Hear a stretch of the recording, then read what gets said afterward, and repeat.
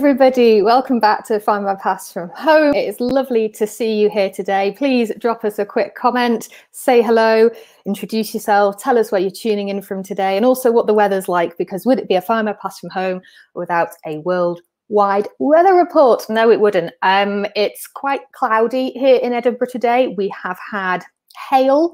Pretty sure we had some snow earlier too. But hey ho, we're going to be talking house history today. Really exciting, because this month at Find My Past, we are celebrating our local communities, their histories, what makes them special. And also we're challenging you basically, researching your local businesses, your local area, your streets, your towns, and also on the online community, you know, yourselves. If somebody has helped you out with your family history or your house history, for example, how can you then give back to somebody else? So just some food for thought, something to think about. Possibilities are endless with this, but today, really excited to welcome back returning guest. We're going to be talking about house history, about her research, and also she's going to be answering your questions. So welcome back, Melanie Backe-Hansen. Hello. Lovely to have you back. How are you? I'm good. I'm good. Yes, very good. Thank you. Brilliant. Now, Melanie is a house historian. She's a writer. She's a speaker. She's got 15 years of experience under her belt, which is just astounding. And she specializes in the history of houses, of streets, and also in social history as well. She's the author of 3 books, which you can find online. And Niall is in the comments, so hopefully he can pop some links in the comments for you. And she's a regular contributor to television, to print, and to radio. Have I missed anything? I don't think so. I think that kind of covers it all. You know, apart from all these online talks through all the several lockdowns, and then when we are allowed out and about, I do talks and lectures to real people, so that, you know, to crowds of people that I can speak to in person. But yeah, that's me in a nutshell. And you've got an exciting talk coming up on the 15th of May, haven't you? Do you want to tell us a little bit more about that? Yes, yeah. It's in collaboration with House History Hour, which is on Twitter. So some people might know about that. And there's a sort of a group of house historians with varying degrees of different experience in researching the history of houses. And we've come together to do the first house history show, along with Family Tree magazine. So it's really exciting. So on Saturday, the 15th of May, there's a day event, and there'll be a range of different talks. So it's going to kick off with myself and Deborah Sugg-Ryan, and we're going to be talking about a house through time, and our experiences on the show. But then there'll be a range of other talks, different periods of houses, different challenges, different tools to use, you know, how to get beyond brick walls if you're, you know, pardon the pun, but, you know, if you're actually, you know, all things house history on the day. And then that will be followed by subsequent lectures and talks on 4 following Thursday nights. So it's a whole range of different things. So anyone who's got, even, you know, if you're a beginner, if you're experienced, whatever your sort of take on house histories, it's going to be really good. Fantastic. Is there anything you can tell us about a house through time? Well, as you can imagine, with the whole lockdowns and coronavirus, etc., there have been a few speed bumps along the way. So I think most people know that the area is going to be Leeds, and that was actually announced last time the program was on, which I'm just trying to remember when that was. But so the house is in Leeds, and I actually helped the program research a extraordinary house that was sort of dating back to the 17th century. They wanted to do a much older house, but then we had lockdowns, everything changed, and so they had to go to sort of a plan. I think it could have been plan B or C or even D or E. But it's kind of exciting. They have started filming, so it's happening. In terms of actual when it's going to be aired, I don't know is the simple answer, but it's happening. It's definitely happening, and they're filming as we speak, so that's exciting. Brilliant. So watch this space, everybody, because I can't wait for it to come back. It's just, it's compulsive viewing. Yeah, really, really is. Let's welcome some of the people in the comments today, our lovely community members. Who have we got? We've got Terry from Glasgow. We've got Daphne from a sunny Somerset. We've got June joining us from New Hampshire. We've got Hilary from the Conwy Valley in Wales, land of my fathers. Rosie from a soaking Shropshire. It's not nice in the UK today. It's not pleasant. I thought this was supposed to be May, but hey ho. Yes, Patricia also saying the weather is dreadful. Get the words the right way around. Fantastic. Okay, so I can already see some questions coming in. So what we're going to do is we're going to have a bit of a house history chat, but Melanie has also agreed kindly to answer some of your questions. Now, we've had some of them submitted already, so what we'll do is we'll tackle those first, but then what we'll do is later on throughout the broadcast, we'll do live questions. So if you do have a house history conundrum or question for Melanie, please pop it into the comments and just add the word question or Q at the beginning, just so it's easy for me to pull them out of the comments and I can show them on screen, and it will be great. So we're going to have a really fun hour. Now let's have a look at some of these pre-submitted questions, if that's all right with you, Melanie. So the first one we had was from Daphne. And she asked, if one is renovating a very old house and finds historical artifacts, would one, the owner have to notify a heritage organisation, and two, who pays for the examination of the site? Yes, right. Well, this, I have to admit, this is something I've never come across in my research, but so I actually sort of called on a few other house historian friends and I did a bit of digging myself, but it's basically, it can depend on if you find something tucked away in your attic, or if it's, you know, or yeah, vice versa. If it's something you dig up in your garden and, you know, you suddenly find a pot of gold at the bottom of the garden, then it basically depends. But in essence, the key thing is to contact the fines liaison officer. And there are different ones for each county or each region.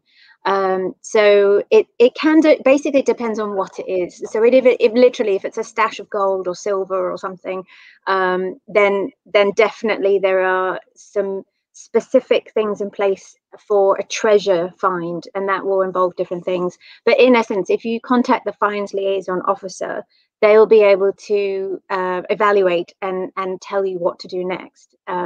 So yeah, it just, if it is, you know, you're ripping up floorboards and you find a trinket from the 1930s, then that's perhaps that's yours effectively. But if it is something very historic, or yeah, it's something that needs a qualified archaeologist or historian to evaluate, then that's the way to go.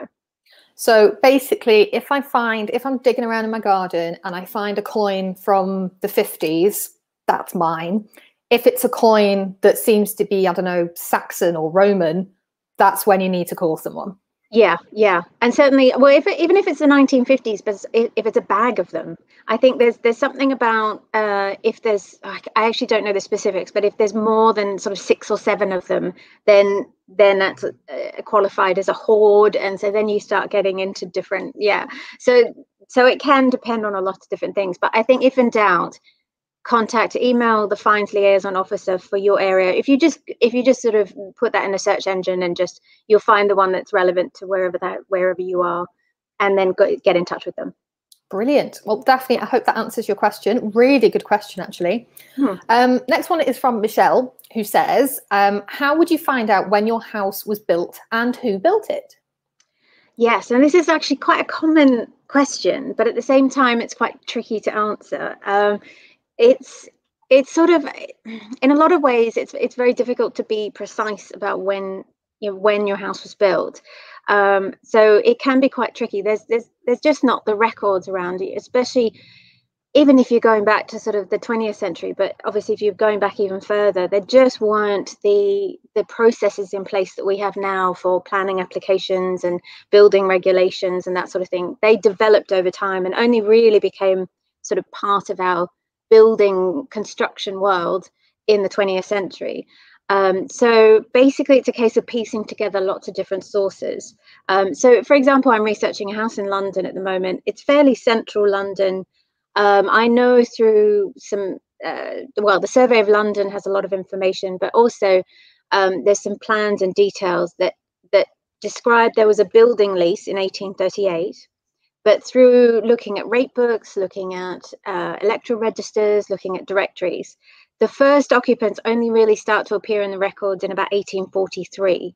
So between 1838 and 1843, there's actually no specific thing that says the house was completed in 1841 and the first people moved in October. You know, I mean, sometimes you can find those records. So rate books are a good thing for that. They normally, if in 1841 there's no one, and then all of a sudden 1842 there's someone at the house, then you can kind of piece together. But in terms of specifics, it can be quite tricky, and particularly for older houses, that's where, you know, they're just, unless there's a gold mine of deeds that give you like literally every detail, and you can sometimes find those, but yeah, in a lot of cases it's piecing together different sources and coming up with a rough date. And certainly in terms of who built it, that also is quite difficult, especially, you know, if you think about the Victorian housing boom, a lot of houses, and even pre-Victorian times, builders and carpenters and the way houses were built, they weren't regulated in the same way that we have now, and they didn't have to submit plans. And actually, a lot of builders just followed sort of book designs, and they had a rough template about this is what a house needs to be. In some cases, there was a developer, and they brought in a bricklayer, then they brought in a carpenter, then they brought in and actually, so there's very little details about this person built the house in 1841 or whatever it is. So yeah, bit of a detective job on piecing together the different elements. So yeah, hope that helps. Brilliant. I think it goes for family history as well as house history. You know, there's not a, you know, a hidden place somewhere in an archive that's got a box with just with all the things that you need that's going to answer all of your questions, and it's all going to be on one document. It's going to be, as you say, it's detective work, isn't it? It's taking little bits from each of your sources and piecing together that puzzle. Now, I'm quite lucky. The building I live in has 1872 stamped on the top of it. At the end of the street. Nice. Yes. Although I should point out that sometimes they can be misleading as well. So you can, I mean, if you match the architecture to the date, you could probably be, you know, you get a rough idea. But sometimes I did some houses in Hampstead years ago, and they had a date plaque and it said 18, gosh, no, the date plaque said about 1740 something. But the houses were clearly not that old. They were Victorian. It was a Victorian row of sort of labourers' cottages, and so actually it turns out that was a plaque from a previous row of houses and cottages that was put on. Yeah.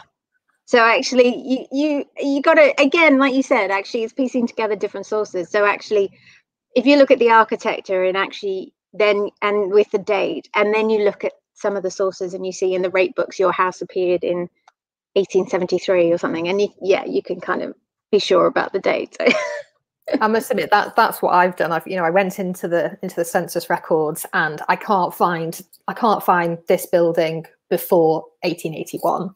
Right. And it was pretty much the same with the newspapers, so that would fit in. So I think they were telling the truth. Yeah, I think especially that kind of date, I think you're probably safe. Yeah. Lovely. Okay, lots of good questions coming in. Keep them coming in, everybody. We're just going to finish up some of these pre-submitted ones, and then we can do some live ones. So, next question was from Julie. How do I find out who owned properties from 1800 onwards and pre-1800? Yes, this is also another excellent question, and it also highlights a very key element with house histories, is that quite often, certainly, you know, before the 20th century, most people didn't own the house that they lived in. Actually, there was, you know, most, even by what the dates are about 1914, 10 to 12% of people owned their own home. So that leaves about 88 to 90% of people who rented, and that's all different sort of groups of society. So you could have a very well-to-do middle-class household, but actually they didn't own the home, they rented. So it's a good point when you're looking at house histories that there are different sources for ownership and different sources for occupation, and it can get tricky. So probably, I mean, if you're working back through the history, working backwards in time is one of my key tips. And actually, you will find perhaps documents now that give you the details of the owner, or perhaps from land registry that there was a certain owner in the 1970s or the 1980s, and then you put that going back with different sources. In terms of specifically identifying an owner and occupier, one of the best is the 1910 valuation, or the inland revenue valuation, that was produced in the years just before the First World War. The main documents are held in the National Archives, but you can also find doomsday books, they're often called, or valuation books, in different county record offices, and they basically will give you the owner and the occupant, and then a valuation of the property, and then perhaps a brief description. And then other tax records tend to be also helpful for this. So things like rate books, although that also can be confusing because often the rate payer was the occupant. But some records will give you both the owner and the occupant. Just depends on the dates available. Things like land tax as well, that also can give you the owner and the occupant. So they're different sort of sources, which again you've slotted in with other sources. So it can be, you can't, as you were saying earlier, there's not one file to go to. I mean, you can be really lucky, and land registry might have some historic elements of ownership. The earliest I've found was the late 19th century, but on the whole, land registry only have the most, back to the 1980s kind of thing. So if you've got a house that was built in 1720, you have to go to different sources. And if you can find the deeds, that's obviously the best place. But a lot of the time, the deeds don't survive. But again, if you're tracing it back and you find that your house was part of a manor, so you can look at manorial records.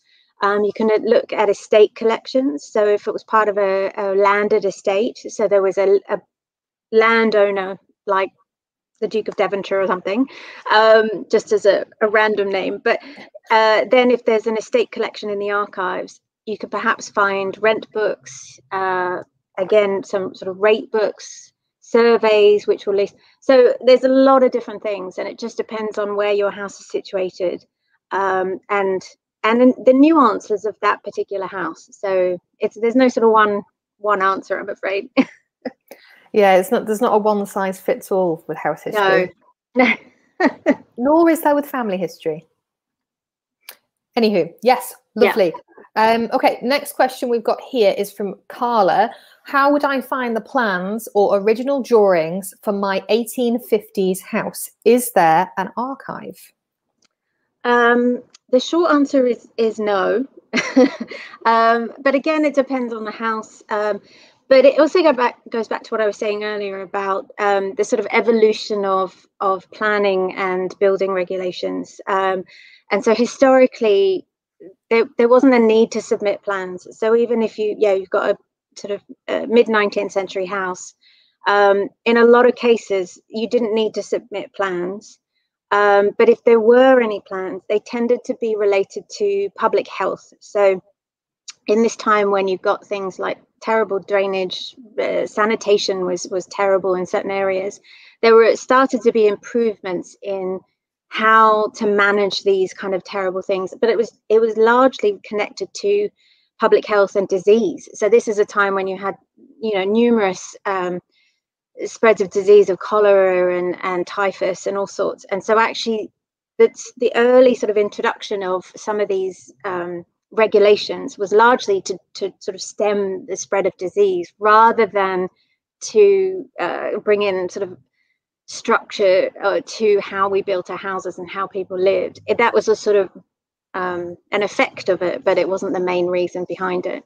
But different government acts were brought in during the late 19th century, And so it slowly became more required that you might need to submit plans, but in a lot of cases they didn't survive. So again, it's a bit tricky. You can find things like drainage applications. They tend to be more like 20th century, when alterations were being made, and it was required to submit plans. So, but for the 1850s, it's highly unlikely. You might just, you know, what's the expression? Struck gold.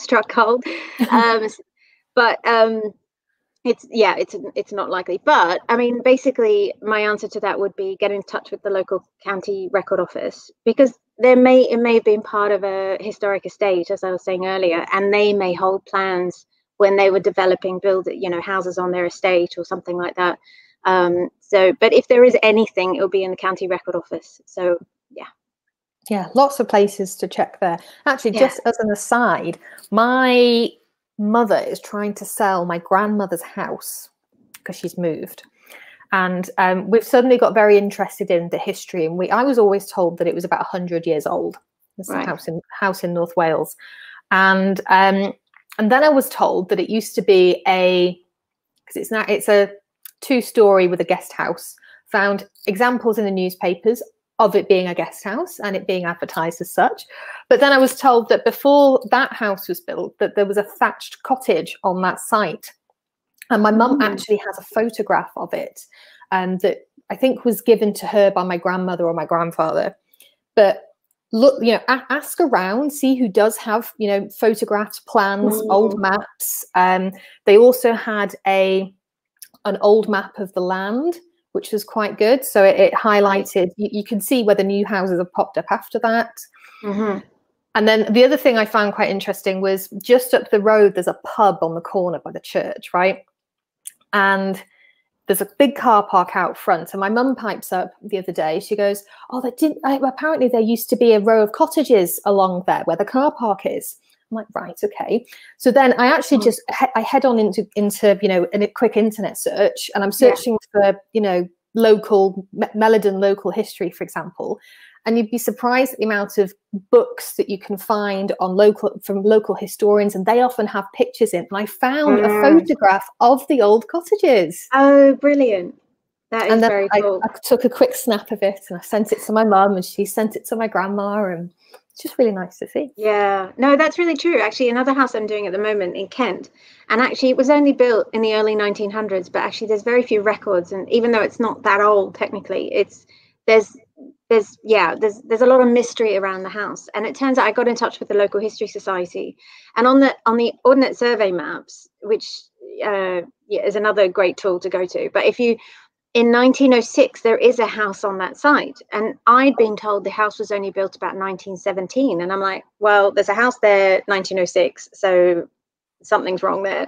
But then exactly. But then actually, if you look closer, well, the only reason I looked that close is because the local history contact sent me a postcard of the site, and it was a bungalow that is not the house that's on there now. So it's a really strange thing. But actually, then if you look at the map, you see that the outline is completely different to what was there by the 1920s.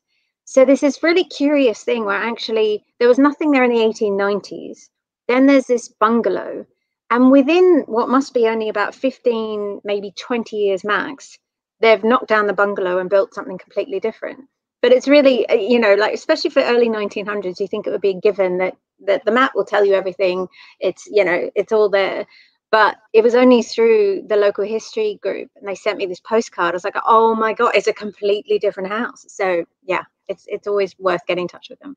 I think that's incredible. And also, for houses that aren't there anymore, it's not just the houses that aren't there in my head. I'm like, there were actually, there were people who lived there. They, raised families, they made their own memories and had their own challenges. And I just think it's sometimes quite sad that it's not just the house that's gone, it's also that. But I'm getting ahead of myself. Yeah. Okay. Last pre-submitted question was a long one from Jackie. So I'm just going to read the first part of it, but I've sent you the whole thing, so you should have all the info. So Jackie says, I've tried finding the owner of my house my grandparents were living in from 1932 to 1956. I lived there from 1950 to 1953.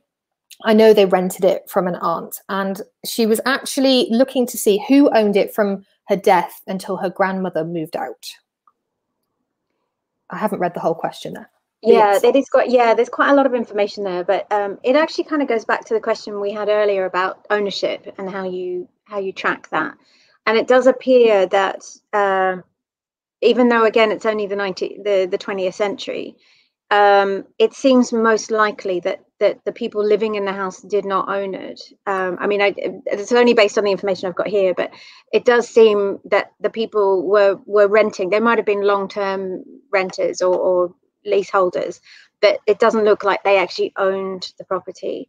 And the question goes on, the person has put, Jackie has put that she did get in touch with Land Registry, but again, their details only go back to 1989. Okay. But there is reference to a covenants because of a covenants, I'll say that, in 1905 between the Urban District Council and someone called Frederick Pluck. It sounded like quite a cool name. But I guess my question was that whether that she assumes Frederick is the builder, and the covenants involved is actually they give an instruction to build the house at that time, but it's not giving the owners. So I mean, I guess my instinct would be to check out Frederick Pluck for a start and make sure that he is the builder, but also again looking at the 1910 valuation, which I mentioned earlier, because that will certainly if the house was built in 1905, 1906, 1907, it should appear in that valuation around 1910 to 1914, 15, and that will specifically say the owner and the occupant. That will probably be the best source, but it does appear from the information she's given, it does look like there's people coming and going. She's looked at electoral registers, and it's largely people who are residents, but they're not owners. So that's the way it does appear. So but I would, yeah, check out the valuation. That would be the best source, and that should hopefully answer the main question. Fantastic. Okay, now we're going to take a quick pause on questions, and I thought it might be quite fun to chat about, I don't know how to phrase this, your most favourite house that you've ever researched, I suppose. Why was it special to you? What can you tell us about it? That is a great question, and I have to admit I struggle with it every time, because I tend to get so engrossed in whatever I'm researching at the moment, and I always find them so interesting. But probably the best one is a house in the Cotswolds, and I actually might have spoken about this before. I can't remember. I use it as an example in some of my talks. But the house itself, the oldest part of the house was, I mean, basically you go to the house and there's the kitchen, which has got walls, you know, this thick, you know, like proper old school, and you're like, okay, this house is much older. But then there was an addition that was predicted to have been put on late 18th century, but in essence the house, gosh, it was such a gold mine, because part of the reason I like it as well is because it was a challenge. Because when I first started researching it, I actually only got back to the late 18th century and hit a lot of brick walls. I couldn't find the sources, knowing that it was definitely older, but the sources ran out, certainly within the time I had. Then the owner actually said, well, look, let's do a bit more, spend a bit more time. And that was what was brilliant, because I dug further, found essentially all the deeds that I needed in Birmingham archives. The house was in Worcestershire. It's now in Gloucestershire. So what, you know, in terms of finding sources, I was all over the Midlands basically. But I found a deed in 1764. It was a marriage agreement, and it basically pieced back the provenance of the property to the 16th century. And then there were further deeds that filled in gaps. And then alongside that, there were estate records, because it used to be part of it used to be owned by the bishops of Worcester. So I found that in 1588, it was actually granted to Queen Elizabeth I. So I then had that moment in the archives going, oh, no, oh my God. Yeah. So that was pretty cool. And then it turns out she didn't hang on to it for long. So the bishops of Worcester gave her, it was their house and the property, and actually a whole lot of property around Worcester. She gave it to her personal physician, who at the time was a man called Dr. Lopez. And of course, this is the time of the Spanish Armada, and there's also threats against her life with the Portuguese and the Spanish, and there's all sorts of, court drama and intrigue. And as it happens, Dr. Lopez gets a bit caught up in all this court intrigue, and he essentially is accused of trying to poison the Queen. And then it's quite funny because he was accused by the Earl of Essex, and one of the reasons put in literally in the history that I was reading was that actually he used to be the doctor for the Earl of Essex, and he let it slip to a couple of his friends that he was treating Essex for venereal disease. And Essex didn't like this very much, so his way of getting back at Dr. Lopez was to put him at the forefront of this accusation of poisoning and treason and all sorts. Anyway, so this is all kicking off.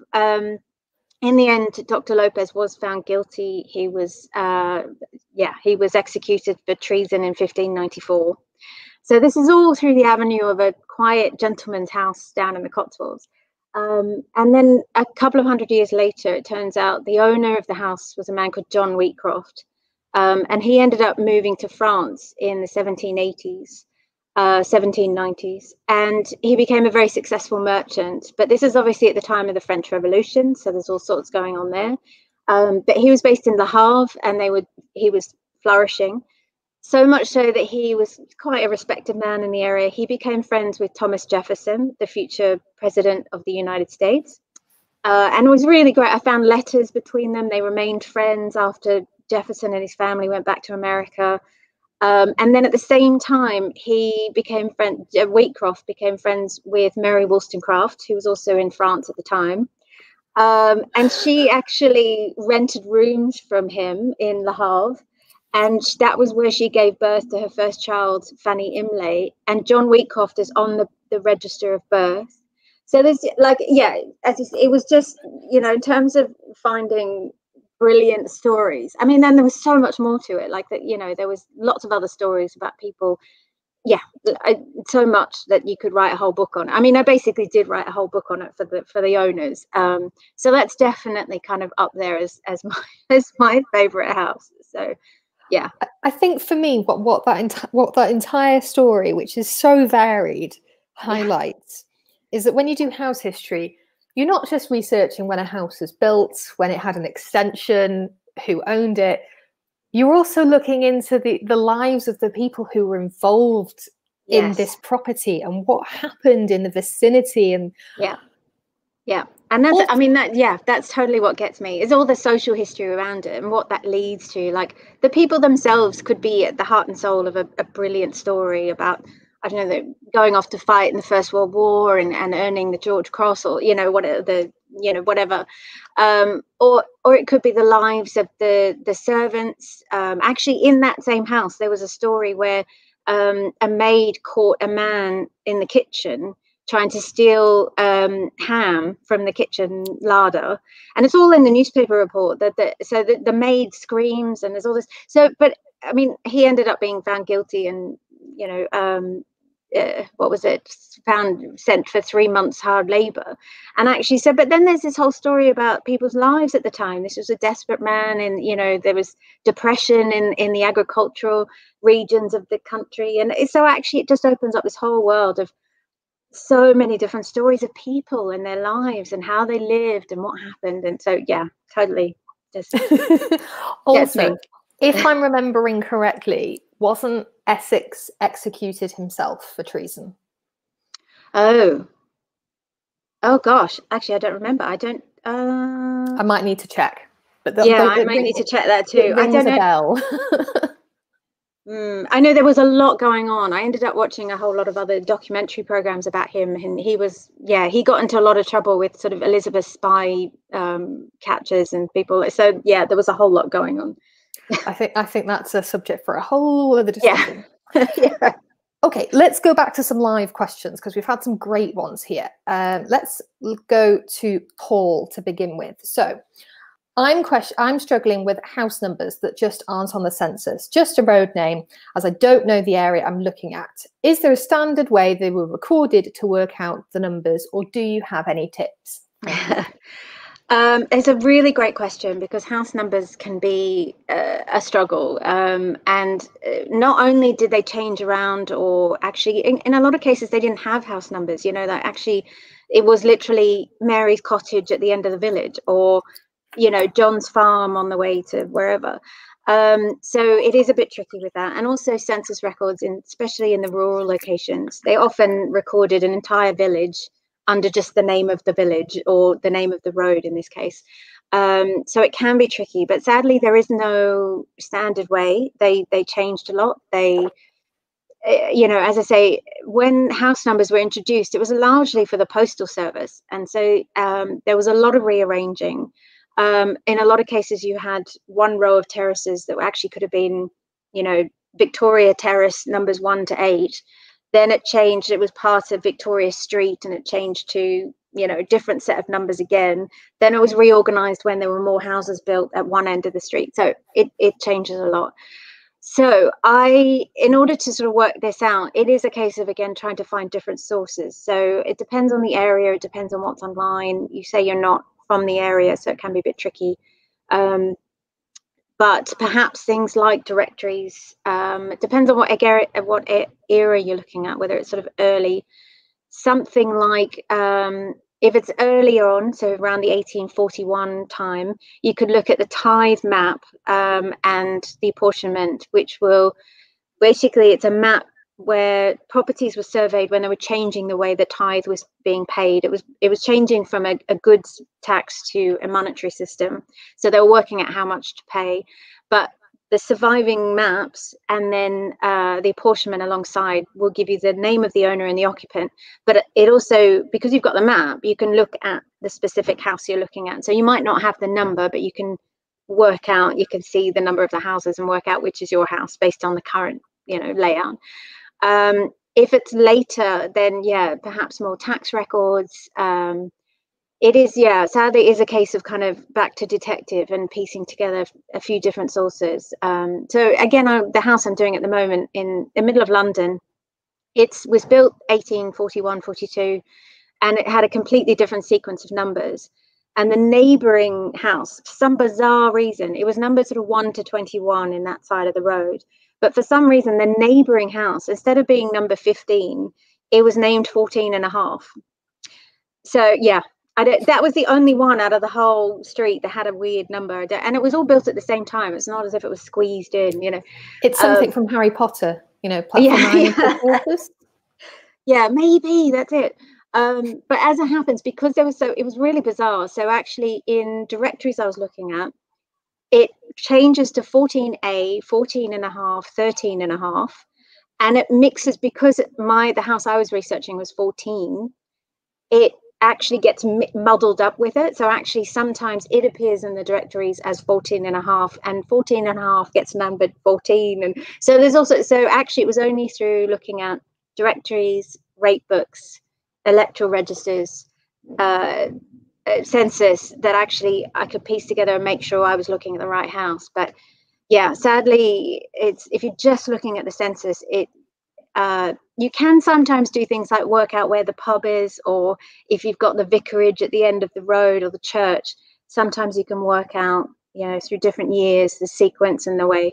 Some censuses also have the very first page. If you're looking, say it's a whole village and you've got the whole parish or the ward that is recorded within, if you go to the very first page, it usually has a description of that area, and it might give you details about which way the enumerator went, and so that might also have some clues. But yeah, I hope that helps. Yeah, house numbers are a bit of a pain, aren't they? Yeah. I was looking up one of my ancestors who lived at 60 St Catherine's Street in Gloucester. I think in the 1880s. Mm-hmm. So I looked it up on Google Maps, because I like to have a look. Mm-hmm. And I mentioned this in the comments on Friday's Live last week, I think. And it went 66, 64, and then you could very easily see that the rest of the terrace had been demolished. And there was some random other building in its place. And I got really, really sad when I saw that. Oh. And then I went and had a look at another census, and it said that they lived at 66. So then Miko said, because I spoke to Miko about it, and he said, is it possible that they're the same house and it was renumbered? So now I'm like, yes, very probable.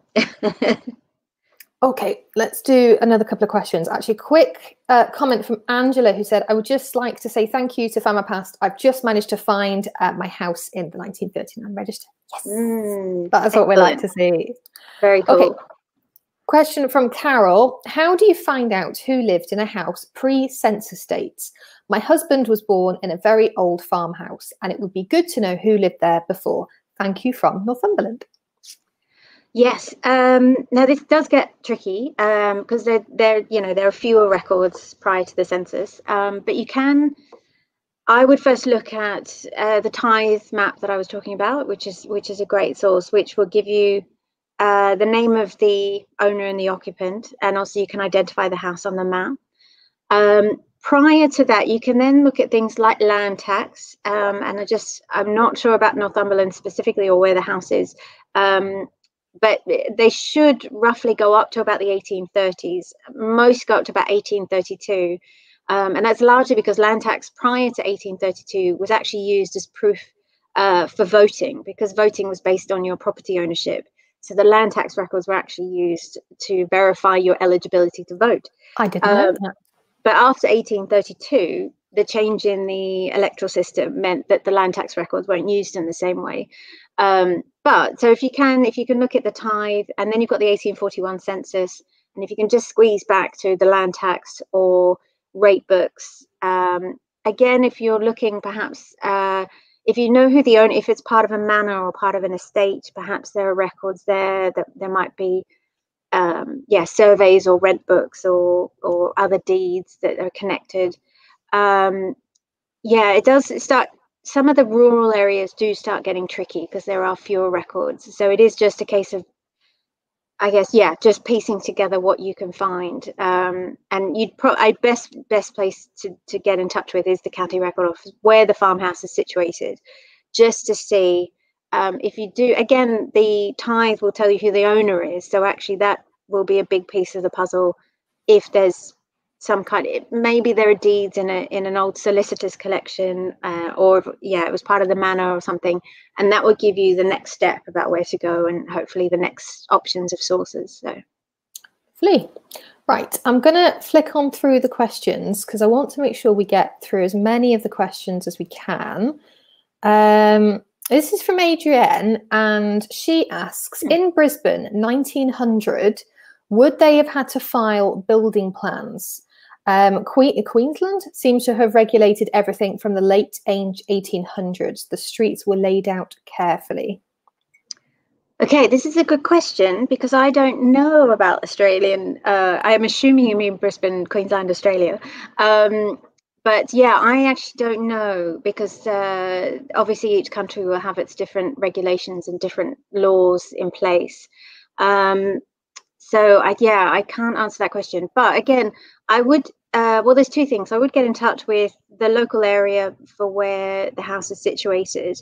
And again, if there's a local museum or a local history group, or there's the local archives, or if it's perhaps in sort of a Brisbane archives or something, get in touch with them, see if they've got guides on what's available. There is actually a house historian I know through Instagram who is in Australia, so you can sort of search for her. But sadly, I don't know the specifics about what was in place in Queensland at that time. So sorry.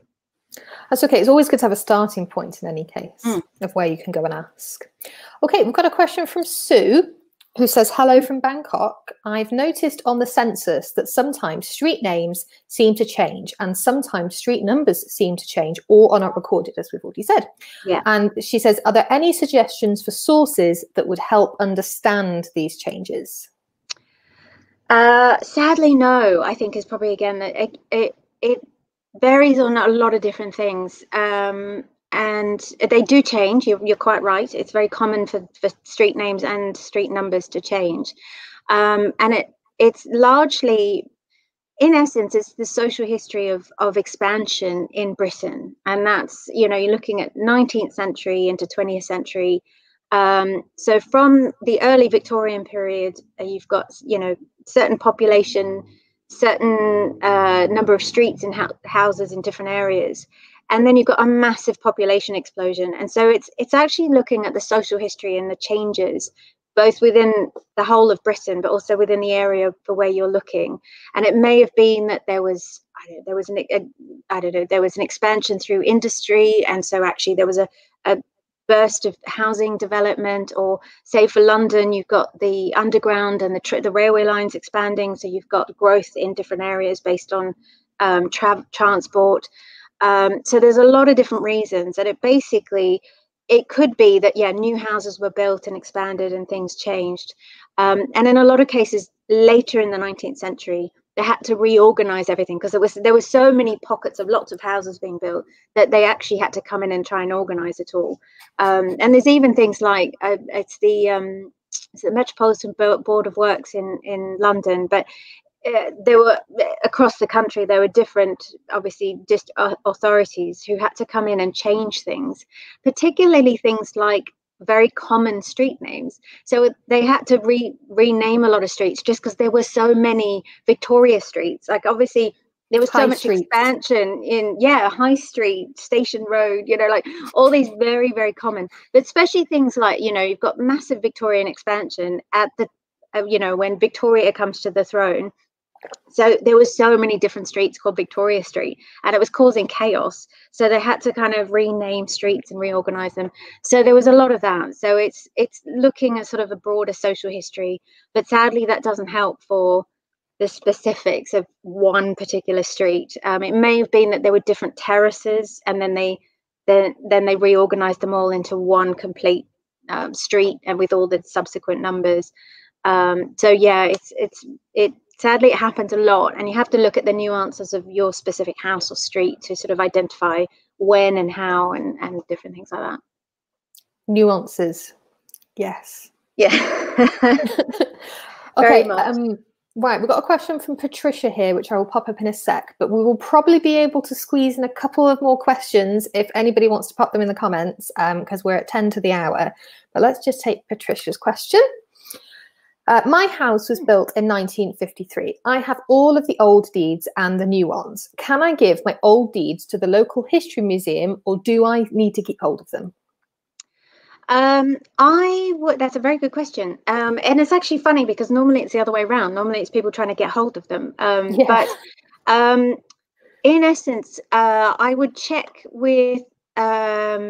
probably check with a legal advisor of some kind, because as I understand it, you're only required to keep the historic deeds back 15 years, the legal requirement. And that's why actually so many deeds disappeared, because, you know, prior to that, you had to hold on to them to prove ownership. But then there was changes in the law. So from about the 1970s, you only had to prove that going back 15 years. And then, of course, if it's on land registry.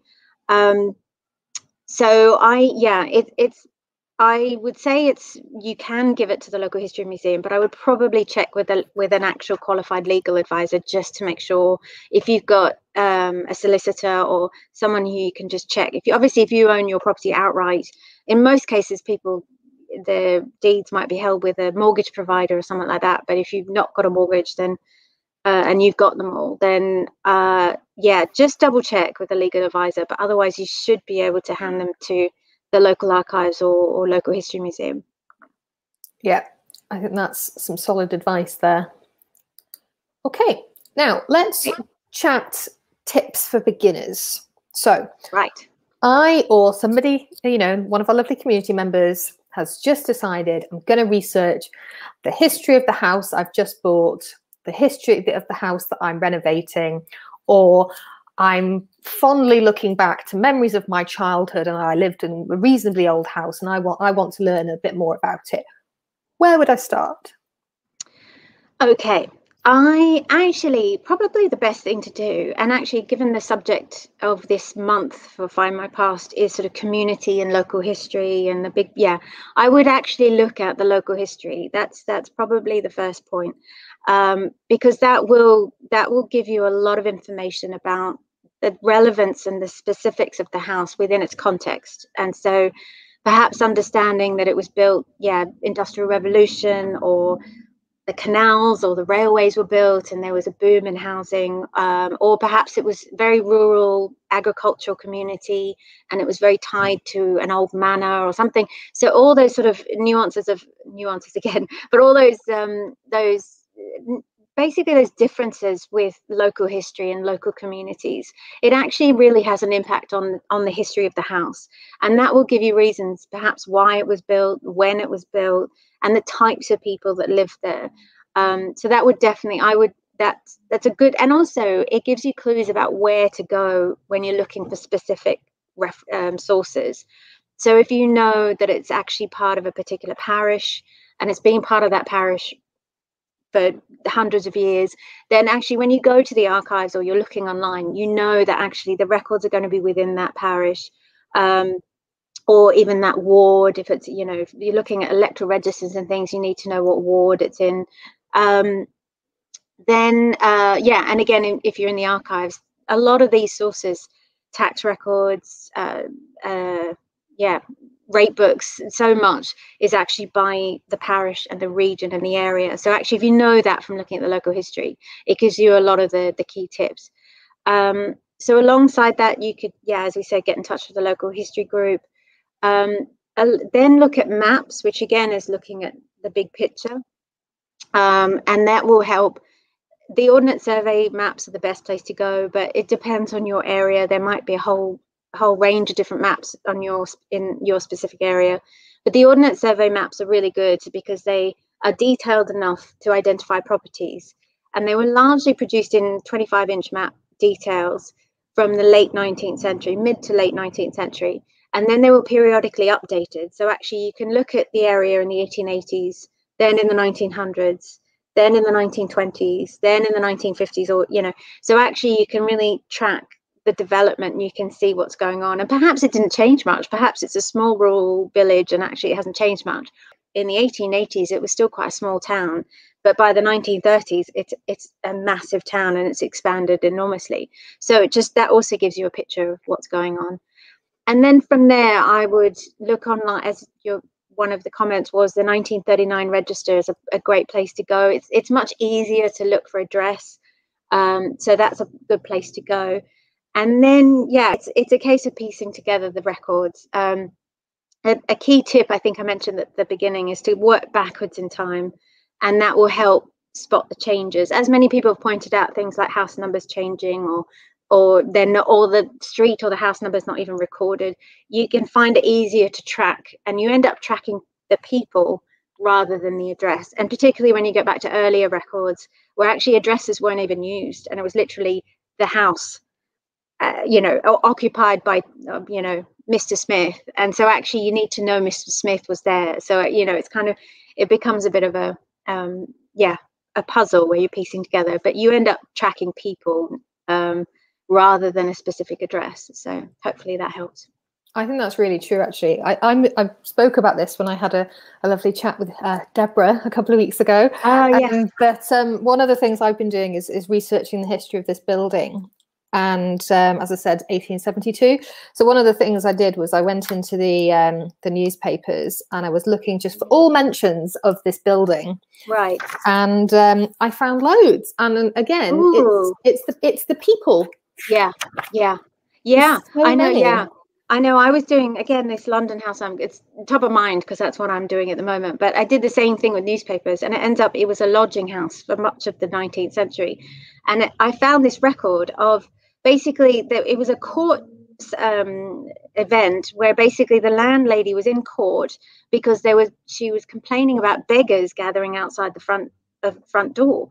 And I was like, oh my gosh, what's going on here? And it turns out that one of her lodgers would throw money from the first floor window because he was very generous. But so basically all these people would gather for this money being thrown from the first floor window, and the judge in the court was like, well, can you stop him from doing this? And she's like, well, no, I can't. I don't want to, but at the same time, I can't kick him out. And the court, basically, the judge said, well, can you move him to the back of the house so he can't throw money from the. So it was actually, but it was just extraordinary. I know, but this whole life of, this is West London, the middle of the 19th century. And this whole story about the beggar boys gathering outside, it was just extraordinary. I couldn't get over it. So yeah, you never know what you'll find. Well, exactly. One of the, I don't know if it's this particular flat, but it's definitely within this number. One of the chaps sadly died literally down the road on the railway line. Oh, that's quite sad to find. Yeah. I mean, that comes with it. Yeah, I think it comes with family history, it comes with house history. You're going to find things that are a little bit upsetting, but you're also going to find things that are exciting, like finding a connection to Elizabeth I, for example. Yeah. Let's see if we can squeeze in some comments, and then what we'll do is we'll finish up with brick walls, if that's okay. Advice on brick walls. Hello, Emma. Emma says, I'm renovating inside, but also doing up the garden. Mel's local history tips are also useful for finding out more about the land. Apparently, my plot was a part of a large convent garden, which I very much hope to be true. Need to investigate further. Nice. Yeah. Hi, Emma. Jane, unfortunately, saying she's got to go, but she says it's been really interesting. Brilliant. And Carol coming back saying, just to let you know that the Northumberland farmhouse I asked about was also a medieval mill. So I might be able to check via local history records, and thank you for mentioning local history records. Excellent. Great. Amazing. Okay, we've got a couple of minutes left. If somebody is doing their house history and they hit a wall, whether it's the records haven't been digitized, they don't survive, or they simply weren't made, they don't exist, there's a bit of a gap, what's your first port of call? How do you approach that? Yeah, it's a great question, and it does come up a lot, and very much for the reasons you've given. Basically, it is a case of just persevering and perhaps looking at different sets of records, different sources. It's tricky if you're looking on, like, say, for example, this house I was doing in Kent, and actually, sadly, Kent don't have a lot of records online, so it makes it very limited. So fortunately, I can get to the Kent archives now, but also the house was not, even throughout the 20th century, the house isn't very clearly labeled at all. So I'm trying to trace the people, but as it happens, it was because it's a sort of seaside area. You had lots of people coming and going. So actually, it's very difficult because, say, for example, the electoral registers, one year there's one person there and you don't have the name of the house. The next year you've got one person there and you don't have the name of the house, but so you don't actually know if it's the right. So basically, you have to look at other sources. So whether that's tax records, rate books. Perhaps it's also looking at some of the online records where you can search by person's name, and that will lead to an obscure source that you wouldn't have thought of, but might actually list the name. So things like immigration records. I found a few people by the fact that they were traveling to America on a ship in 1950 something, and actually it's got a record of their address on there. So actually there's random things like that. Again, sort of more genealogical sources where you actually might, you could try and find references through baptisms, marriages and burials. There might be records of their address on things like that. So it just means you have to kind of stretch out a bit, look, open the options, because in a lot of cases, as you say, if they didn't even make the records, you have to kind of go beyond the usual and become a detective. That's the answer. I feel like for things like baptism records and marriage records, particularly in the more rural areas, they will actually give the name of the house sometimes. That's quite handy. That is great. Yeah. Because whether you're doing house history or you're doing family history, you can track the family a little bit more easily. And also, if you've got a family with a common last name like Jones, in, for example, Welsh parish records, having the abode really helps. Yeah, definitely. Okay, well, I think it's 5 o'clock. So this has been a fantastic hour, Melanie. Thank you so much for taking the time to join us. No, it's been good. Any closing words of wisdom? Oh gosh, I guess just keep going. That's probably the answer, is actually just enjoy and keep going. And join us for House History Show if you're still interested. And House History Hour on Twitter tomorrow. Yes, Thursday night, 7 o'clock. Yeah. Thank you everybody for tuning in today. As always, it's been an absolute pleasure. We've been able to talk about house history. We've talked about local history. We've even got a little bit of family history in there today. So that is wonderful. Keep sharing your stories with us. Keep sharing your discoveries. And don't forget, Alex is back on Friday for Friday's Live, so don't miss that. And next week, we've got Miko's monthly genealogy Q&A. So that to look forward to as well. Lots of people saying thank you and goodbye in the comments. So I think we will wrap it up there for the day. Take care, everybody, and enjoy the rest of your Wednesday. Thank you so much for joining us. Bye.